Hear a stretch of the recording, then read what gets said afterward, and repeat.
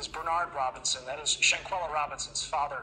Thank you very much for joining us. I'm sorry that it's under these circumstances. We just had Thanksgiving, Mr. Robinson. I wonder how you and your family are doing without Shanquella there with you. I'm not doing well.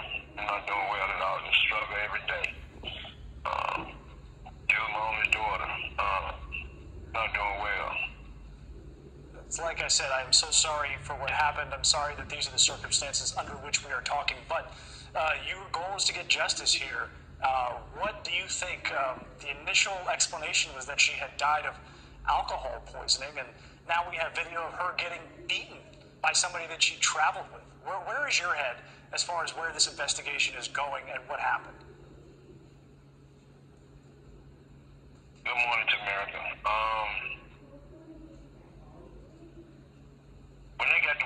When they came back with that story, or when her mom called me and said alcohol poisoning, I knew it wasn't alcohol poisoning.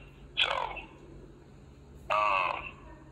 it just turned my life upside down. My life had changed. But I asked God to show me what really happened over there in Mexico, Cabo. And then everything began to start unfolding because I wasn't giving up. You know, I paid for her to get back over here, the lady down in the funeral home. I had to look for her that Monday morning, start looking where she was. You know, I ain't know nothing about no Mexico, Cabo. You know,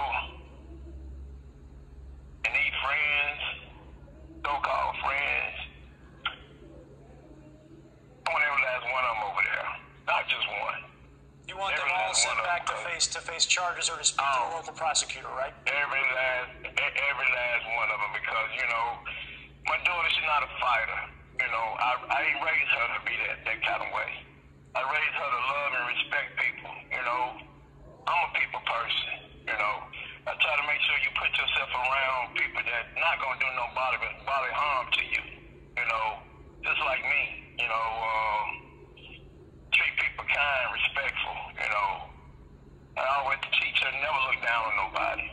At the blink of an eye, you could be in that same position they are. You know.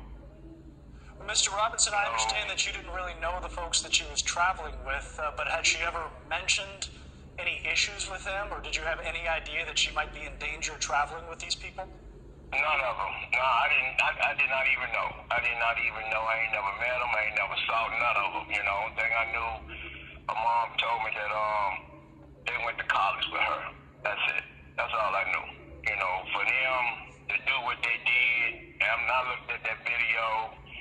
You know, I got to give, you know, high praise to NCBB, because he the one who took on the story and got the story moving like it was. Because I'm old school. I don't be on Facebook, Twitter, media, none of that. You know, I'm just behind the scene of her life. I'm just a family man, go to work, do what I'm supposed to do, respectful man, you know, take care of my responsibility, you know, and thinking that I was going to see her again this weekend, the weekend that she went down there, and then they come back with that story, bringing her luggage back, and not her, you know, and that sad story going to come to her mom, her sister's house, and sit right there in front of them and eat their food and tell that story that it was alcohol poisoning, sir, and then I sit there in that funeral home, and them doors open, and she was in that box, you know, and I looked at her, so I saw a knot on her head, thing like her eye was swollen, it had a cut on the lip, you know, I didn't know it wasn't alcohol poisoning, so the lady finally called me, and gave me the information, but now your daughter, that's what she died of, she said your daughter died of a broken neck and a broken spinal cord, and I said, well, they say alcohol poisoning, they said, no, Mr. Robinson, it wasn't alcohol poisoning, her sister. Then all of a sudden that video came out. Well, I am so sorry. It really told me, I don't know if y'all got daughters, you know, sons, but for human beings, it's supposed to be your friend, you know, to do another person like that, who give them authority to take another life and come back here like it's okay, knowing she got a father that loved her greatly, been there in her life ever since she came into this world, and God blessed me with that seed. Every day is a struggle for me because, you know, she's not here. I can't be a granddaddy, you know. Can't even walk down the aisle. Can't hear a voice. But they can hear, they can talk to their parents, you know. For them to come back here, sir, and didn't even call me, didn't reach out to me, ain't say, Mr. Robinson, sorry about your loss, ain't tell me what happened.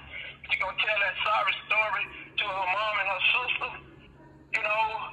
She got a father. She got a loving father, you know. And I know for a fact it wasn't no alcohol poisoning because she don't roll like that. She might, you know, she drank a little, but not no alcohol poisoning. Mr. Robinson, your pain is very clear, and I do have a son, and I cannot imagine if something like this happened to him.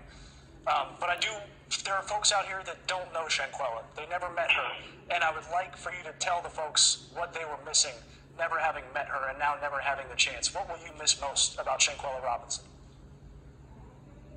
She's a very loving child. You know, she's not perfect, but she will respect you, you know, and try to make you laugh. You know, she is just a responsible child, you know, going person, a very going, lovely kid, you know. People, it's just her personality, her heart, it just attract friends. She just attracts friends, and some of her friends, you know, is no good to her. It's just the way she carries herself, sir. She's very loving and caring, you know. Well, Mr. Robinson, I know the extent to which you will miss her very much comes across. So thank you so much for your time. I know this was difficult for you, but I know I speak for everybody here at Morning in America and all of News Nation when we say we hope you get justice for Shanquella, your daughter. Thank you for joining us. And I just want to thank everybody across this world that got a hold to this story and love and care and pray for the Robinson family, because that's the only reason I'm standing and talking to you all as I am right now. You know, I'm hurting as I'm sitting here in this truck in which I'm a driver. And, you know, I pulled over to do this interview because right now I'm on my way to go and put a plot on her grave. You know, I hope the next time we speak with you, you've gotten the justice that you deserve, sir. Thank you again for joining us. Morning in America will be right back.